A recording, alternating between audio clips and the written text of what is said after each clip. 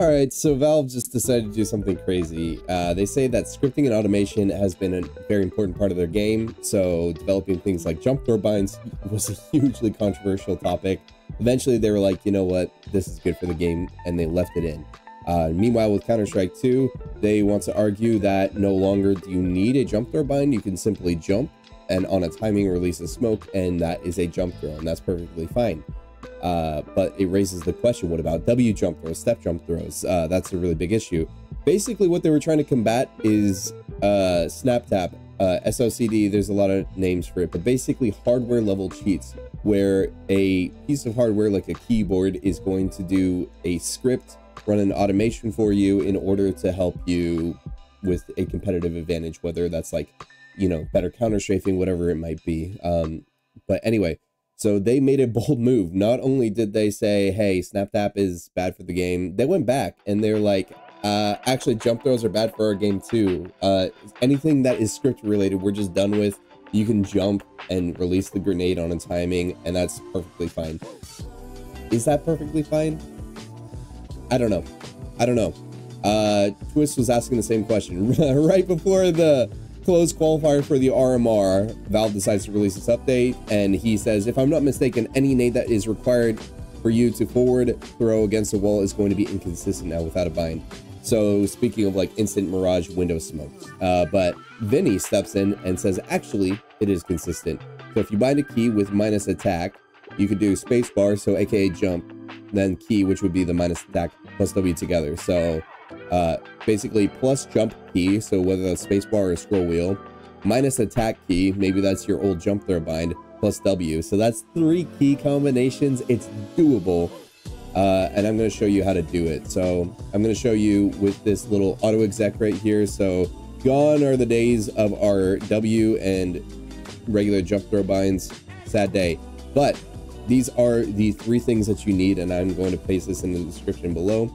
So all you need is bind any key. I'm using C because that was my old jump throw bind as minus attack. I'm using mouse wheel up as my jump, but it could be like spacebar or mouse wheel down, for example. And then you just need like a W key, a forward key. So I use WASD for my movement. Some people are weird and might bind this differently, but this is the bare bones that you need in order to craft your new step jump throw bind. And I am going to be loaded into a server just to show you that that is in fact a doable thing. There we go, jumping into the server now. So I am going to show you that instant spawns work. So I can show you multiple spawns. We're going to line up like this. It's still new to me, so bear with me, but you do all 3 combinations at once. So I'm going to jump, press W, and hit my minus attack button all at once. So like this. So it's not so easy. There we go. So I messed it up the first time, but there we go. It's not so easy, and that's the sad part. Let me clear this smoke. But you can see that one hits. This is another spawn. So is this one gonna hit? It will indeed. So not all of our smokes are now useless, but this is not exactly the easiest thing to do, especially when you're under pressure. What used to be just like one single button to do all 3 of those steps, to walk forward 1 step, to release your smoke, and to jump throw, or to jump rather, that was a whole lot nicer. Now we have to do this like sketchy 3 key press all at once, and clearly gets the job done, but does it have to be this difficult, Valve? Like, are we sure this is the only way? I don't like it myself. I think it's a terrible change. I think that getting rid of snap tap was necessary. Snap tap was absolutely a cheat, but this is just a step too far in my own opinion. All right, again, we have this test auto exec that I showed you. I'm going to change these to just like key, and key, but like you saw, you can replace it with whatever you want, but this is going to be the core of your auto exec. And what you're going to do is you're going to save it with this file path that I'm going to post in the description below.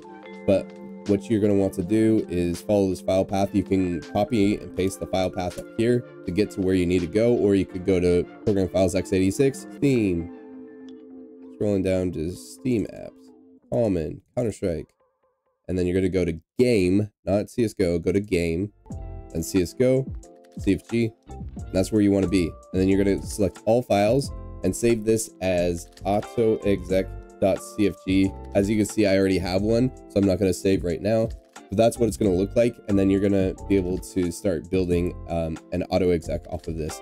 And then one Steam launch option that I would recommend doing as well. So go to your library in Steam, and then just go to Counter-Strike, go to properties, and then within the general tab, as you can see, I have my plus exec autoexec.cfg. So that will make sure that when you're launching the game, whatever you have in your autoexec is going to launch. You can have a much more complicated autoexec, and we could get into that maybe someday with all these different commands that I have. Like I have my set sensitivity, and I have just a lot of different like personal settings. So if I load into a new computer, I can load up with everything that I am used to. But for now, I'm going to leave it really basic and just talk about how to do a jump throw in 2024. So it sucks, but obviously Valve had to do something with SnapTap. Maybe they will change it and add a jump throw bind or a step jump throw bind in the game itself. But until then, here's a workaround. It's only okay, but at least it works. So hope you like the content. Take it easy, guys.